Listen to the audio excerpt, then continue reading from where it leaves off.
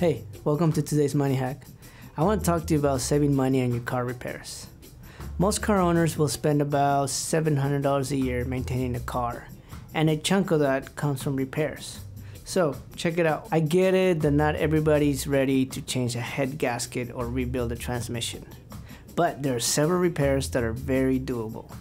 Today we're going to discuss changing your brake pads. This is one of the most popular repairs because it doesn't take long and still saves a decent amount of money.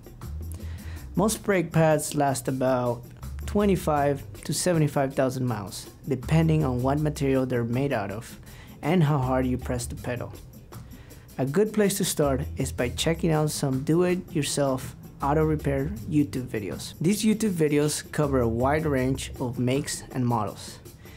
It's a great resource and it's free. Just don't get distracted and watch a million cat videos like I do sometimes. Now, when looking for videos on YouTube, look out for two things. Number one, look at the ratings of the video. If they're good, keep watching. Number two, look at the top comments to see if other people have further input that might help you. There are a couple ways to check brake wear on disc brakes: looking and listening.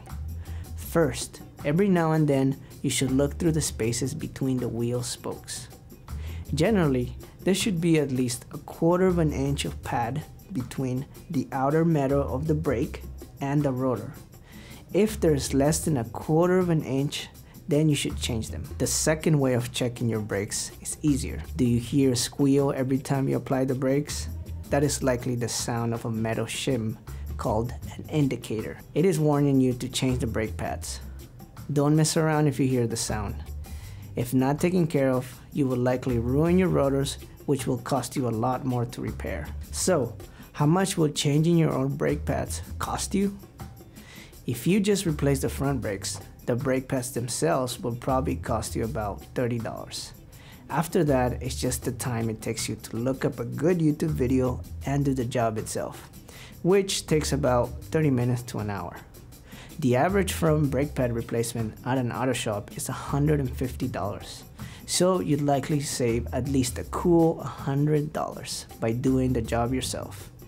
If you feel uncertain about the process, just ask a handy friend to assist you for the first time through. Well, that's it. Just YouTube videos, brake pads, and some nice savings.